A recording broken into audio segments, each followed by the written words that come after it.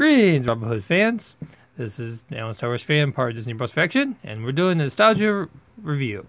This one is Robin Hood. It's pretty much just a folklore tale about Robin Hood and his men. I don't think he has very many in that one. Like with Friar Tuck and Maid Marian and Prince John and King Richard. Yep, you know it. That's it. It's pretty much the same story for Robin Hood, but they make them with animals. Now,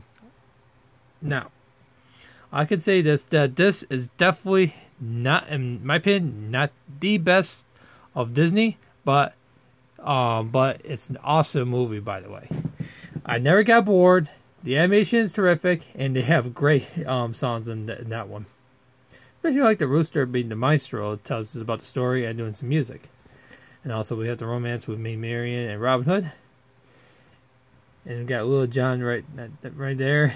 he's just so fun to watch. And also we have Prince John, which actually he's not a prince, he's just a moron. And also the sidekick Snaky. I forget what's his name, but that's okay though. So anyway, so it was pretty much that this movie here not brings only the fun of Disney, but it keeps us entertained. It's like, oh, this movie's kind of boring and stuff like that. No, not necessarily. This movie is actually more fun than you think.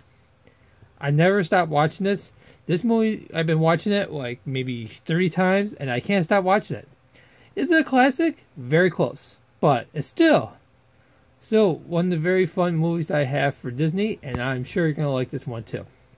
What should I give it? 4.5.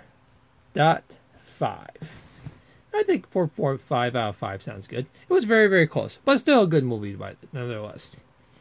So, I believe we're done with this video as well. So, if you like this and more, follow any of these below and subscribe YouTube. And y'all have a magical week.